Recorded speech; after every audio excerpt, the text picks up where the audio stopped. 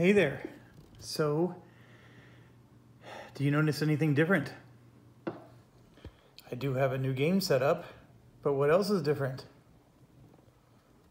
You may be thinking that the map might be a little different, and if so, you're correct. We are going to give it a go. Allied Solo. Here we go. Take one. Okay, so reading the rules as usual, falling asleep while reading the rules as usual. I just cannot read a rule book that thick and really give a damn after a while. I mean, I'm just skipping sections like, okay, fine. And of course that's what burns me. And I've learned my lesson with this game. And so I have to take it really slow. And I'm going to make sure this thing is my Bible from the start while we learn the rules. But here's some good news. The good news is I've already done this before. And just like the Iwo Jima and the D-Day games, there's a lot of similar things. Like, for example, advance after combat is exactly the same. Now, you know, with the 2-hex rule, 2-hex advance rule, there's a lot of stuff that's exactly the same. Proximate is exactly the same. Danger of surround is exactly the same. So there's a lot of concepts that we've already taken the time to learn that I don't have to relearn again, okay? So that part's good. The next thing is for setup, what you do is you set this, well, okay, let me back up. I am not going to give instruction as if this was your first time ever playing. If this is your first time ever playing, go to the German one. This is assuming that you've already played the German one or you've already watched my German series, and we're just going to continue off of that, and I'm only going to talk about things that are different from the German one. And I know that might frustrate some of you who want to just jump into this one first, but it's too much work. I mean, I would have to spend hours and hours of video just covering stuff that really has already been covered. I still think that I'm long-winded. I mean, most of my viewers will tell me that, and so you probably will glean what you need to glean, even if this is the only series you watch. But anyways, here we go. And I promise we have to take this slow. So there will be a lot of rules lookups and things like that. Also, you may have noticed that I did move my table down. We were playing on that board over there. Now we moved over to this one. And I had this feature with my table I hardly ever use, but I thought it would be a good idea. I have this little plug-in here that it's meant for a player to be sitting at that chair, and this chart would be facing him instead of us. But it works great the other way around. So there's our terrain chart right there, so we can just easily reference it. And if I could print out the calendar, I would do that as well, but I'm a little lazy and I haven't done that yet. Okay, so let's get started. You set things up the way you would before, where you read the, you know, for example, this tile, it says, see how it says 2205? Well, he goes on 2205. So everybody lines up like they always would, okay? Now, in the first one, there was these exceptions. There was this guy with this asterisk that needed to go into the reserve units. There was another guy who I think was in the reserve but was supposed to be on the board. I'm not aware of any of that. We'll go through it step by step to make sure that I didn't miss that. But the interesting twist on this game is that the Allies are going to do the Germans are going to do their first impulse through a series of cards. And I just realized that they're out of my reach, so let me go grab those.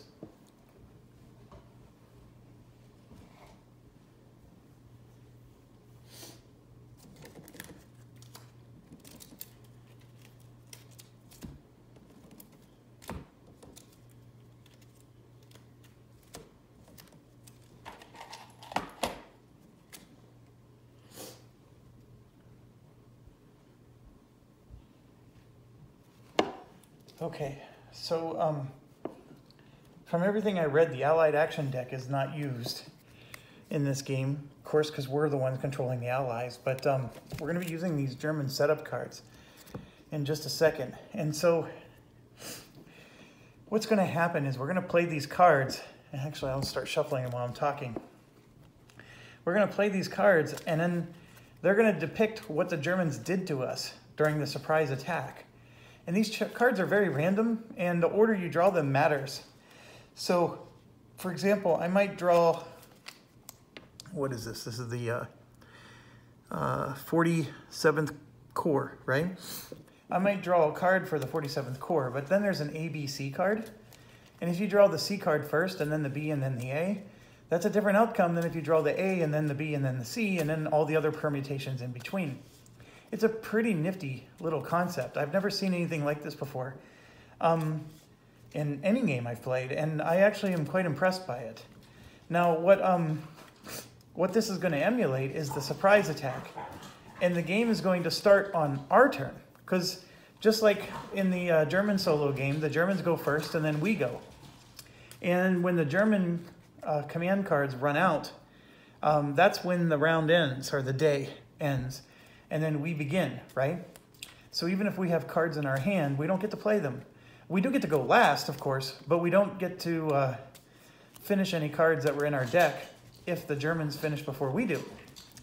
Okay, now with that being said, the way victory points work is we're preventing them from scoring victory points. So it's still the Germans are the ones that need to score. We win by attrition, basically. The other thing with this is, like I said, these cards are going to determine how their first impulses went. And then we're going to pick up, so like, I think it's the equivalent of our first impulse after they've already finished their first impulse. I think that's where this is going to start. So they're going to do some punches to us, and there's nothing we can do. These cards dictate what happens. And so that's going to change the landscape here. And then what we're going to do is build our deck and then react to it from there. So we do have some December 16th special rules, just like in the other game. You'll find that they're a lot less of an issue for us. I know, like, one of them is we can't play artillery. I don't think we can do air power. We can't destroy bridges. It's almost identical to the German game, in fact. And so you're going to find a lot of comfort in the solo Allied game. If you understand the German one, some of these things aren't going to surprise you at all. Now, I'm doing this for the first time, and so we're going to experience it together. There is this concept called a German draw pile. So the German command cards will go there. And I have, for example, all the December 16th supplemental cards separate from the December 16th primary. And I'm pretty sure I'm supposed to mix them together, but I haven't done that yet. I'm waiting for the instructions to tell me to. And then, of course, I have the extra cards after December 16th here. And then I did the same thing with the Allies. I got the December 16th stuff out, and I separated out all the non-December 16th stuff.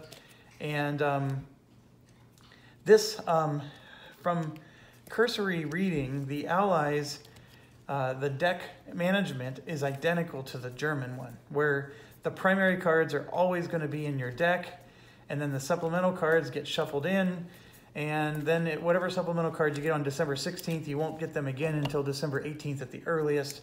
You know, it's that kind of concept. So if you're familiar with the German game, you're absolutely familiar with how to set up your deck with the Allies. So, but we'll go through that step by step as well. Okay, so the concept here is, well, let's talk about other things you need. You need the 3 yes tokens. You do not need the no tokens, and these are the fuel tokens, okay? You just need the 3 yes tokens, and I know for a fact from reading it that one of them is going to go here, and it doesn't matter if you put yes side up, because like I said, they're only going to be the yes tokens in the game. And then I think I get to pick where the other 2 go. I'll wait until we read that instruction again in the rule book. But that was the impression I got.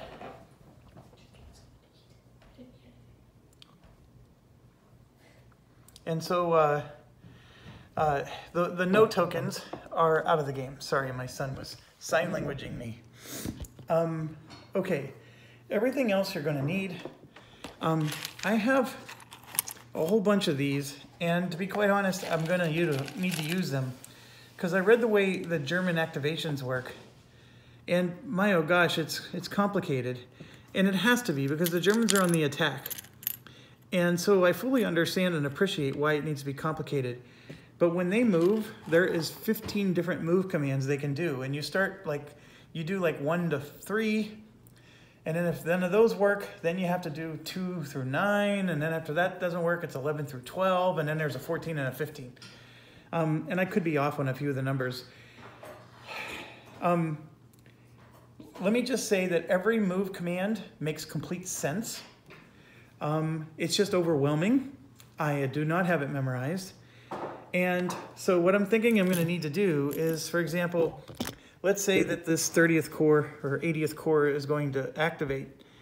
You have to go through each of these and figure out which ones are going to do the move command. So what I'm thinking I'm going to do is I'm going to have like a pile of these purples, and we're just going to put them on at the start of the command. And then after I move them, so let's say this guy moves across the river. I know that's an illegal move, just trust me. If he moves across the river, then I would take it off to show that he's already done his activation, but these other guys still have to do something. And so that's the new system I'm going to try. And this is for when the Germans take their turn. I don't necessarily need it for when I take my turn, but when the Germans take their turn, it's going to be messy. That's the best thing I can say to you. Please don't spill that. That's all I ask. There's my son. He's saying hi.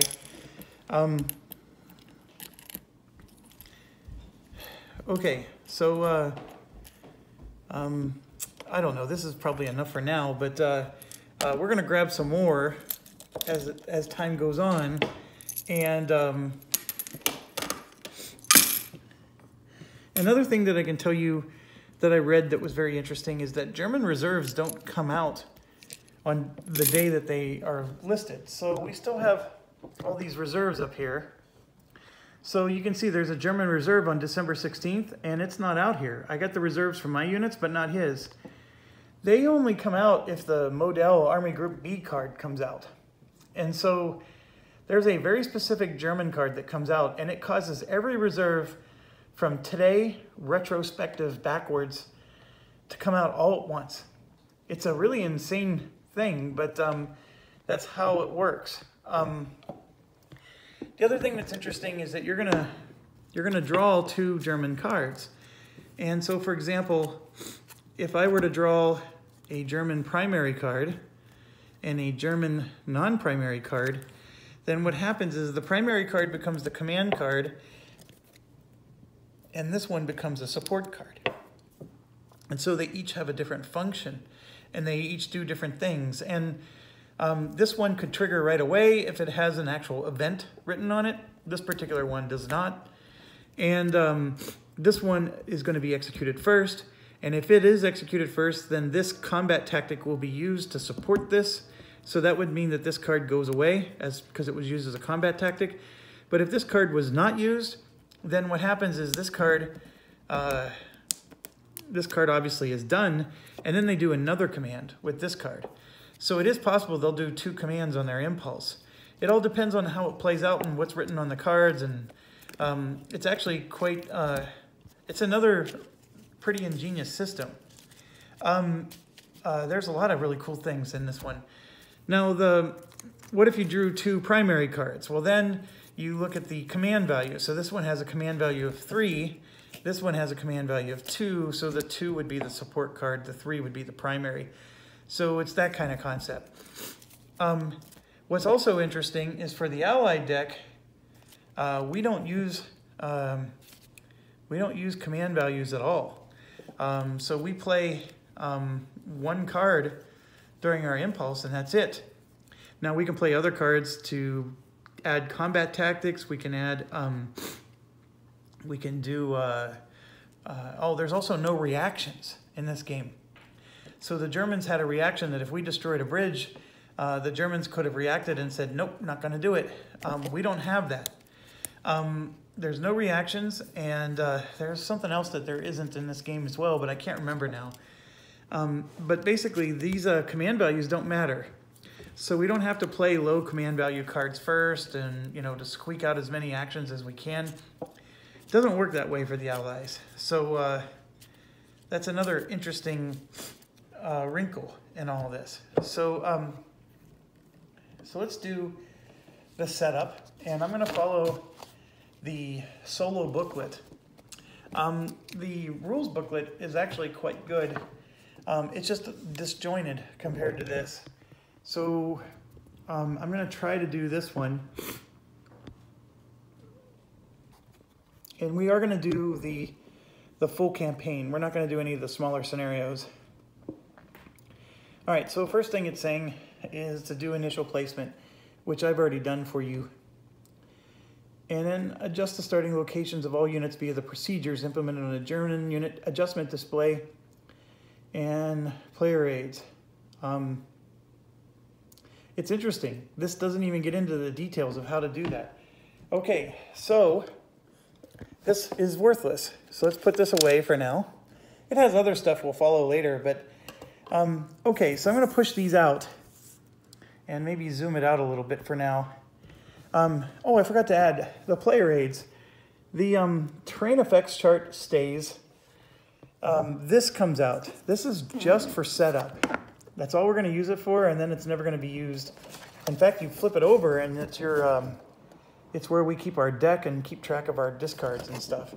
So that should look very familiar. It's just like the German game. And then there's this, which is also just for setup. I don't think this is used ever again. And you can see that the opposite side of this was the German solo thing. Anyways, so we're going to use both of these. This one, after we're done, will just go out of the game. And then this one will flip over, and we'll use that for our deck. There are 2 new player aids. Brand new. I mean, we don't use the old one. There's a German system intelligence, which is just like the Allied system intelligence. And it's got some really cool concepts. It's got this objective marker concept. And you may recall I said that we didn't get to use those in a German game.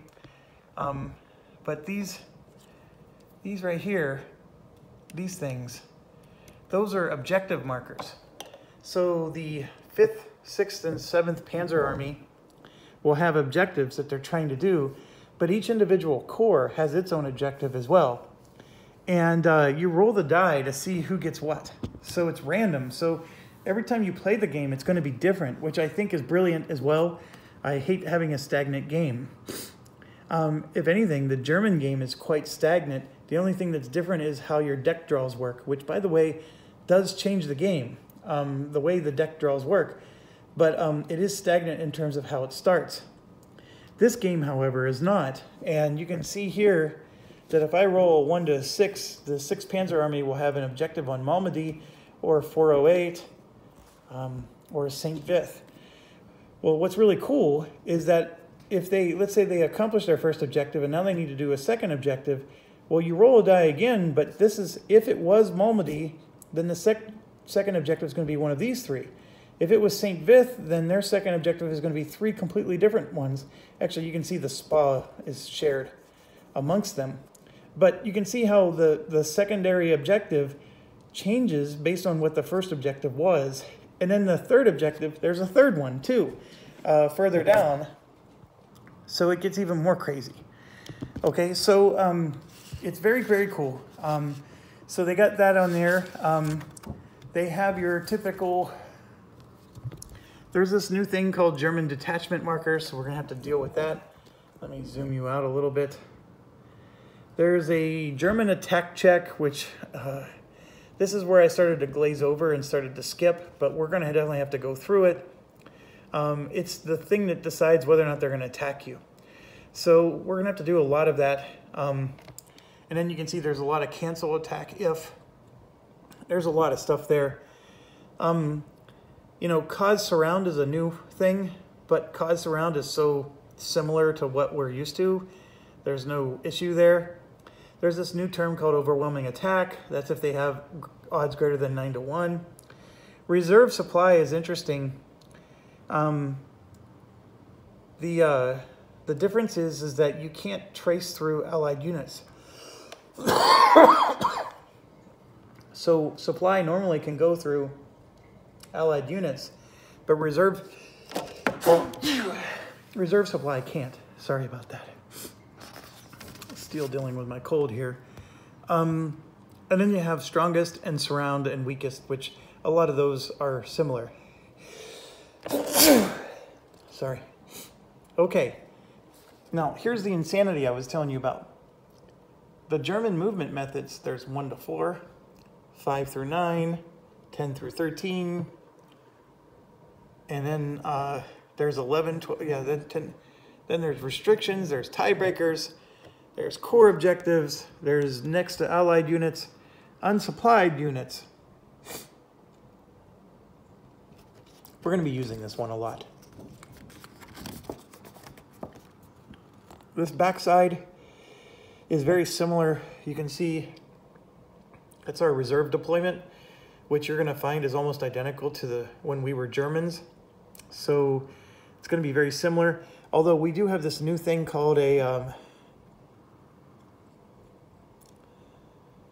the alternate reserve deployment. It lets you, because normally when you deploy, you have to be within 3 hexes of another unit within the same division. But remember that German game I just finished? I was able to kill off these guys, and I forced them to deploy down here, and that allowed me to just rampage through the middle. And there was nothing the Allies could do unless they had a massive deployment, because they would have to go 3 by 3 by 3, you know, to daisy chain out. Well, this is actually a rule that kills that. I can just say, you know what, the Germans are plowing through the middle. I want to put something in the middle, even though it's not near my other units. I'm allowed to do that, and there's a second alternative deployment method I can follow. It does force them to be quite a bit behind the German line. I mean, sorry, they have to be 5 hexes away. So that means they're very far away, but you can at least put somebody there to try to stave them off. The tracing supply rules are almost identical, if not exactly identical. I'm just always nervous with saying exactly identical because some nerd is going to chime in on this video and go, well, they're not identical. So I think they're identical. Let's just leave it at that. And then this is unchanged as well. So surrounding units is always good.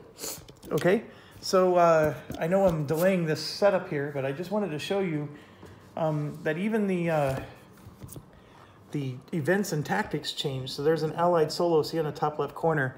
So our Allied events, these are the German events that are available to them. And then these are the events available to us. And so we do have a different set of events, and there are some differences compared to, you know, the German play sheet. And then we have, this is how combat resolution works. It's very identical to the German ones. You can see here's hit steps and losses. There's going to be some, maybe some changes. I'm not sure, but anyways, we're going to find out. I didn't get into attack rules and all that stuff all that much. My goal today is just to get this set up and introduce you to the Allied solo deck. Okay, so let's just read what it says here. Use this organizer to support the unit placement procedure on the German adjustment display. Draw cards from the setup deck. Place them face up in the corresponding core space. Stop drawing when there's at least 1 card in each core space and 3 cards in at least 1 space. So that's all this is for, folks, is just to determine that all the cores are covered. Okay, so there's 1.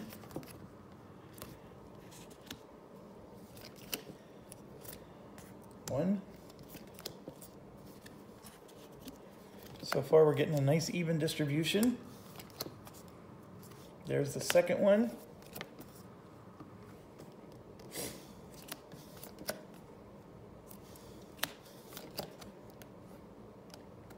All right, we've gotten all of them out. We have 2 for here and 2 for there. And 2 for him. And let me just tell you, the more you draw for a particular core, the more damage they're going to do. And of course, now we're still getting an even distribution, which is hurting us here. Oh my gosh, we got 2 of everything. And there we go. We finished with 3 of this one. Only 2 cards in the entire deck not used. Okay, I don't think that was a good start.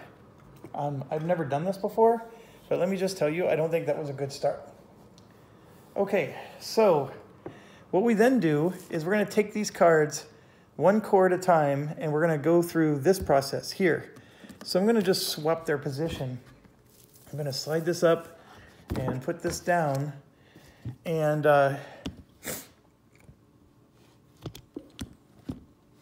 okay, so we have to put our units out. That's done. That's just saying put your stuff on the board. Shuffle the setup cards. So this is the same instructions we just followed, okay? So this part is done. And actually, there's a German setup deck here. Then we're going to process each pile of cards 1 core at a time. Let me make sure you can see this. Place the top card in box 1, second card in box 2, third card in box 3. And then we have to follow the instructions of each of these boxes in order. And what I can tell you is, let's say we're going to start with this core here, because we're going to do 1 at a time. If I can, I'm having a hard time picking it up. So this core here, see this little picture? This picture is changing the way setup's going to look. So we're going to change the setup to match this picture, okay? And then what this saying is that if this was the second time this card came up and B was the other card, see this is A, so this is our second card, it's B. So it's saying that if this is the second card and A was the first card, then we're going to do these 2 things. You see that? So it simulates a battle that occurred. So I'll show you in a second here. So we're going to take the top card and put it in process card 1, and the second card goes in 2, and we have nothing for 3. So I do have to pick up the card so we can read the instructions, but it's going to basically say something similar to what I just explained. Move any units from their starting hexes to the new hexes on the picture. The illustration may show a unit is reduced. If so, flip it. The illustration may also list an allied unit as eliminated. Place it in the eliminated units box, and then the Germans get a victory point for every 2. Place any dispersed, blown bridge, or whatever markers per the illustration. Now that's another important thing. In the German game, anybody who had an underline got a improvement position. That's not the case here. Everybody starts with no improvement, and I only get improvements based on this. So it's saying that we want, so the German units look like they're exactly the way they're already set up. And the Allied units look exactly, so really this looks like there's no change. Do you see any change here? I see 1, 2, 3, and 1, 2, 3. I see no change at all. Which is fine, because that's what some of these cards do. They don't cause any actual change. And if you were playing as this particular core, they're not really going to do that much damage in the first place. So, okay, so that card's done, and it's A. We just have to note that it was A, all right? So then we go to B, and it says, if the core has a card in this box, complete the instructions for card 1 first. Done. Follow the adjustment instructions followed with a 2 and the letter that matches the letter on card 1. So if card 1 was marked C, then use the note that says 2C. Okay? So this one says 2A, which we know we have to do. So I'm going to reduce both of these units. That's the change. The picture, by the way, you ignore. This picture is only for if it was the first card. So now you're just doing whatever's written on that line. And just out of curiosity, we had only 2 cards left. And here's what's interesting. That red core cannot be the third card. There's only 3 yellow or 3 blue. That's interesting. So not all these cores even have 3 cards. So the red card only has 2 setup cards. Okay, so that's an interesting concept as well. All right, so it's saying that 326 is reduced. Let's zoom in here. 326 is reduced, and the US 925 is reduced. So 925 is reduced, and 326 is this guy. He's reduced, like so. All right, so once you're done, you don't need these cards ever again. They're out of the rest of the game, but we just keep doing this for every core. So now we're going to do the two yellow ones here. Top card goes on first. That one goes on second. So A is the first card. And now we got to go look at a massive amount of units and see what does or does not get set up here. So I'm going to let you study it for a little bit.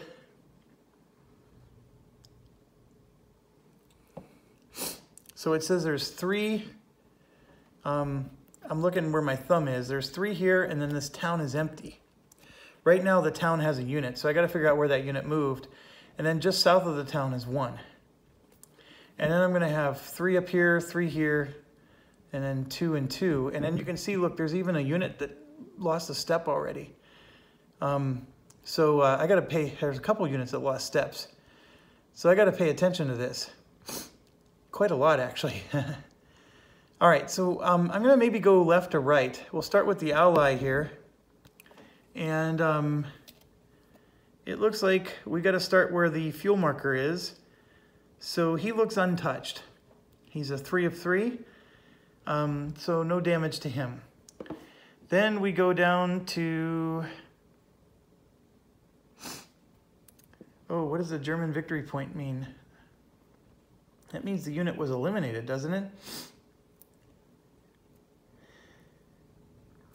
May also list an allied unit as eliminated. Oh my gosh. Okay, so it is the 14th cap. Oh, okay, this unit's eliminated. That makes sense. So we got to put that in the eliminated box, no problem. And then it put like it shows like a little victory point symbol. See that? That shows that it's eliminated. So then this next unit, I'm going to put a improvement marker on. And it doesn't look like he's been hit. He still has 2 pips on him. So I'll put an improvement marker on him. Then the next 2 are undamaged. That's these 2. Okay, so now I'm going to go to this stack. They're on their exact same position. Undamaged, 4, 4, and 5. 4, 4, and 5. The next one is, there's one that's damaged. It's the 89th. So this one's damaged, and the other 2 are not. Okay, and then we have the 3F. And so this one's damaged and this one's not, and they advanced forward like that. And then the Piper is here,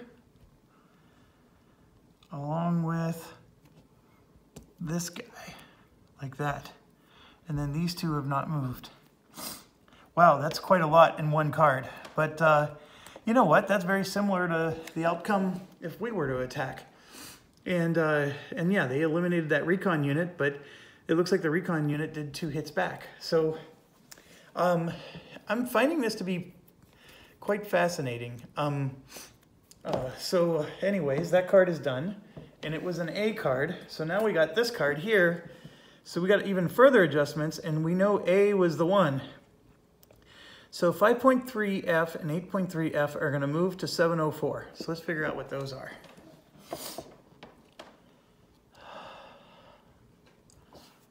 This is 5.3F and 8.3F are going to move to 704, which is here. Okay, remove the IP in 705. So our little IP marker was very short-lived. And that's all the instructions say. So they made a little bit more progress, but not a whole lot. Okay, well, that was fun. So let's do the next one. This is the orange core. And the first one is B.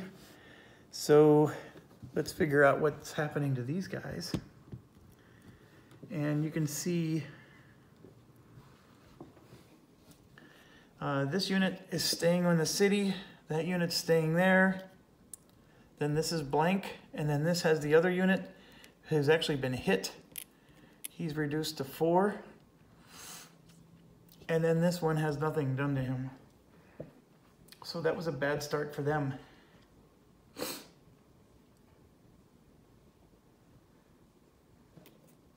You know, my recommendation is always look at their strength number. So like, see how that has a 4 there? This one had a 5. It's easier to count than trying to look at the pips. Although the pips for this one aren't white, so that also stands out. But anyways, so that was a B card. So now this card, 62 and 244 Panzer Battalion to 1205. Okay, so 62 and 244, that's these two units, are going to go to 1205. So they're both going to be on that location. So that means they must have busted me back. 18 to 1204, that would be here. And then the US 423-106, 18th Corps to 1106, which is actually right here. It does not say that they're damaged. It just says that he retreated. And here's what's interesting. Let's say this was the first card we drew. Look at the setup there. This guy gets an improvement marker, and that one's completely dispersed and knocked back. It's pretty interesting how, if they come out differently, it's a whole different setup, and each of these cores have their own thing. That's also interesting.